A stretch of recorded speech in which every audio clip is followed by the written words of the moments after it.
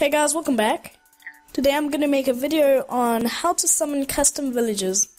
Now, some of you may have already made a video on this, but the quality was really bad and I thought I'd just make a new one. So, here it is. So let's just get this thing, Mr. Deadly, and let's start. So, soon you can get up to 2 trade options with the custom shop, profession, and an enchanted item. But we are going to start with the basics. So first we're just going to summon a random villager. So we're getting a few random villagers. So how I did that, I've just made an HTML document for you. So a random villager is just /summon a villager and the coordinates. I'm just putting them one up. So that will be the base of your commands every single time. So you can see we'll get to something like that. Okay, so the next thing, we will summon a villager with a profession, which is their robe color and kind of things they sell, stuff like that. So you see we have got a purple priest here. Purple, so always be purple. And to do that, you just go summon villager, the base, and then you just go profession in your curly brackets, and you just set the number you want. So I'm gonna put the numbers in the description with the robe colors and everything. So yeah, so that's that. The next one is a profession and a name. So we have purple the priest, and we'll get that every time, obviously. So it's the same thing with the profession, but you just add a comma and you go custom name, open closed quotation marks, and then put your name inside. And you can do CustomNameVisisble. This will just be for you'll see his name no matter where you are, I guess. But it's not working right now for some reason, so yeah, I don't know why. Anyways, so now we're gonna spawn in with a custom shop.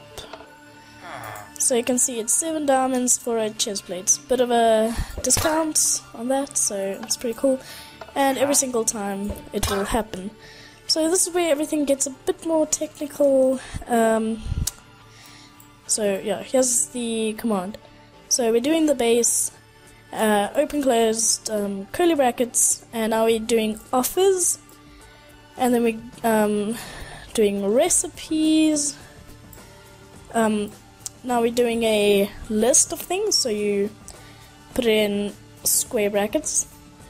And I'm going to just make the max uses 5. You can make that 1 million if you don't want him to run out of the trade.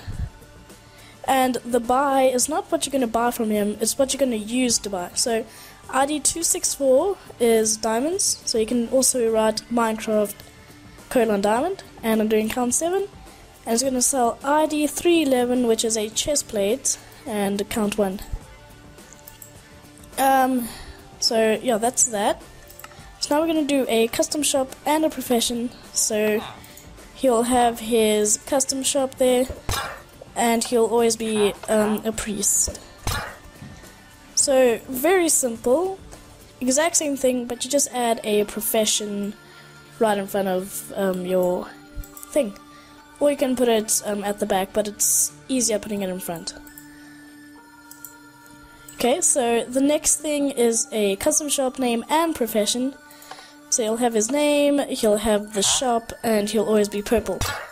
So exactly the same thing, you just have your profession and offers, but you just add custom name and the custom name visible, as we saw up here.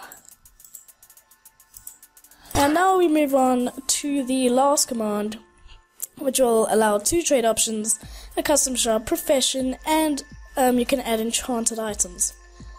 So here we go, he's got his profession, his name, And so 1 dirt for 64 emeralds, and you can also do 7 diamonds for a protection 6 chestplate.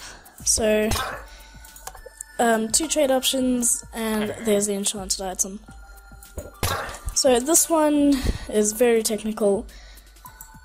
So we have our base command, we have the name, so basically everything up here, and then the offers is exactly the same, except if you want to add another offer, you just separate it with a comma and do the same one. Now with the enchantments, you just with the style, you go your thing, your amount, so count something, then you go tag, open and closed curly brackets, and then you just make the enchant of what you want. ID 0 is protection level 6, and the max use is 1, so you only can do it once. So that is basically all you need to know. All the commands and stuff will be in the description, plus the professions and everything. So I hope you enjoyed.